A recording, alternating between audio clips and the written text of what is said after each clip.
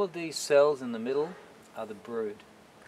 Then we have an insulating involucrum around the outside of the brood.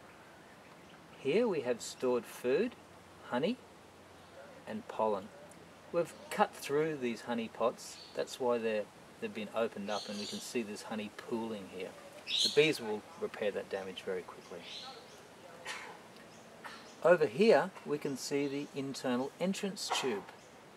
Here's the entrance hole, but the bees continue that hole inside as a tube. We can see it very clearly there. That helps them to defend the hive. They can post guards along that entrance tube. Anything trying to get in the hive has to run the gauntlet of all the guard bees along there.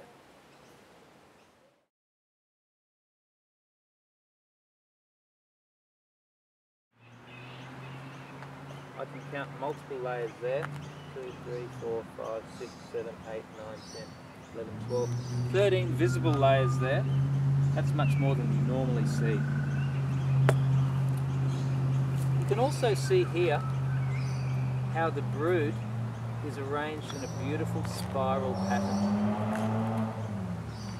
That's typical for the most common species that we see in southeast Queensland and northern New South Wales. Tetragonula carbonaria. We can see open cells around the outside here. These are the cells that have just recently been built.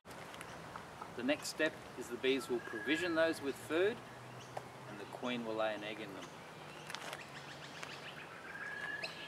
The closed cells, the remainder of the closed cells that we can see here, have already been stocked with food, an egg's been laid in them, and the cells have been sealed over, and the larvae will develop inside those cells.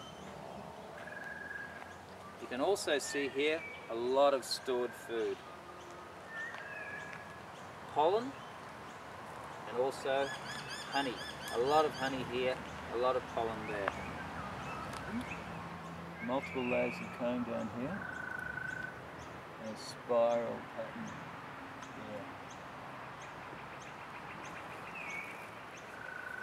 here. There's queen cells here, 1, 2, 3.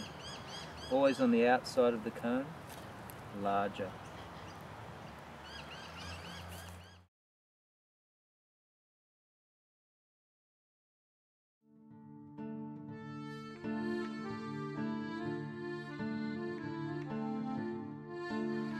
A couple of other interesting features to note here. If you look around the outside of the box, there's a space.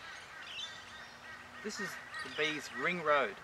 It's how they get from A to B inside the hive, in this case inside the honey super.